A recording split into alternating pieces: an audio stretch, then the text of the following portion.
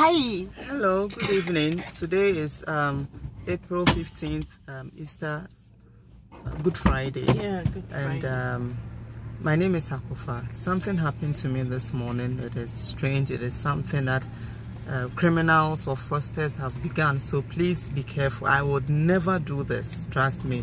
If it didn't happen to me, I will not come here to talk about this. So this morning, I mentioned the date because I want you to know when it happened. This morning, before 9 a.m., I was going to Bema Camp from Tema. So on the Tema Crab-bound road, or route on the motorway, somebody, stopped me. He was also driving a private car. I think it's blue Elantra. He stopped, beckoned me to, roll the glass. I did, and he said the oil from my engine was, dripping. So as a woman with 2 kids at the back, I just pulled over, and he also came to cross the car as if he was coming to help me. Indeed, he was clothed like a fitter. So I mean, how would I doubt somebody coming to help me? So I pulled over. I walked to him. In fact, the only thing I was securing was my phone, because sometimes people want to help you, before you know it, they had robbed you. So the only thing I was securing was my phone. I walked towards this gentleman who obviously looked like a fitter. And he said, oh, the car that I just described, blue Elantra, he said, oh, that was somebody's faulty vehicle that he was, he's driving to his mechanic shop around opposite the mall. Action. Okay, Action Chapel area. So he asked me to open the bonnet. I did. I also walked towards him. Then he asked me to come back and ignite the engine. Of course, I obliged. Then he said, oh, I should come and look at the engine oil all over the place. Yes, I saw it. I did, but I didn't see any oil under the vehicle. Then he said, oh, I should just drive slowly, and if I drive fast, it will affect the engine, so I should drive slowly. Of course, when somebody talks about your engine going bad, all you think about is cost. So I obliged, and he said, then I said, oh, I'm going to Bema Camp, so can it take me there? He said no. So the vehicle can take me to his fitting shop around the mall. So I quickly spoke to a friend, and he said, oh, okay, well, I should go with him.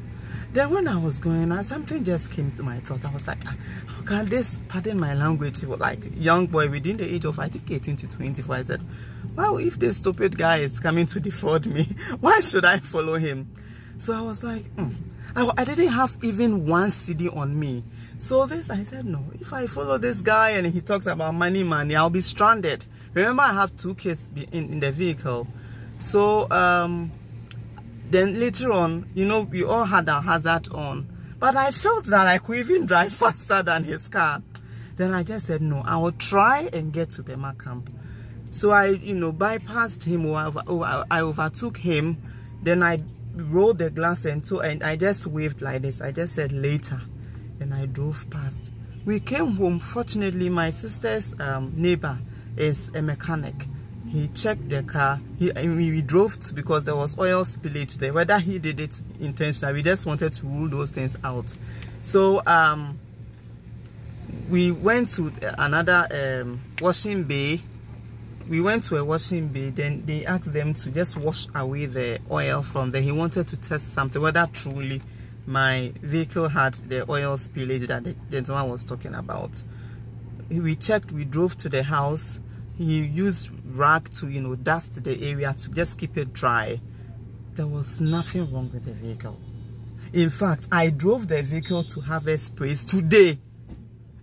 I've been driving it around. So ladies, I think they are targeting ladies.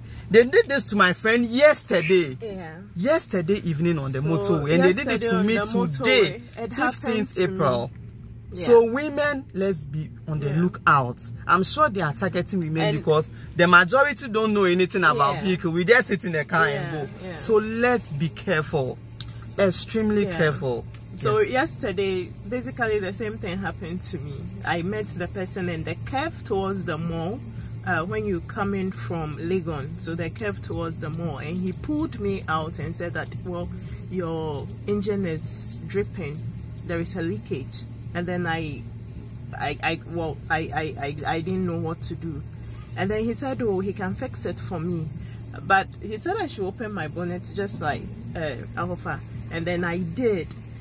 But I got out of the car very early just to see what he was about. Then he said no, I should go back, and then I should go back and ignite the engine, which I came back to do. So I went back to him and he said I should look, there is oil over the place. I was like, there is oil, what happened? And he said, oh, this car, if I drive it, it would just stop, it won't move again, so I should just do it slowly and follow him. His shop is around the mall and they'll fix it for me. And what got me suspicious was, at first he said they'll fix it for me for 120, and I said, you know what, I don't have that, so I'll just call our mechanic. And then he said, no, I shouldn't worry, they'll do it for 60 cedis, something to patch it for 40 cedis, and then they'll top up the oil for 20 cedis. So I actually followed him just like a cover. But somewhere down the road, I was like, you know what, I am going to our mechanic.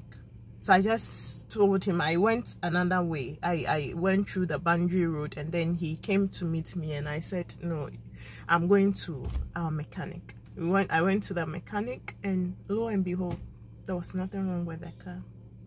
Absolutely nothing. So women, ladies, girls driving on the motorway especially, because this is my very good friend, and the probability that it happened to her and me, and I am shocked, I am stunned. So if anybody comes to you, hours, we had they will tell you things, you feel hysterical. Be careful. Do not follow them. God saved us. So do not follow anybody.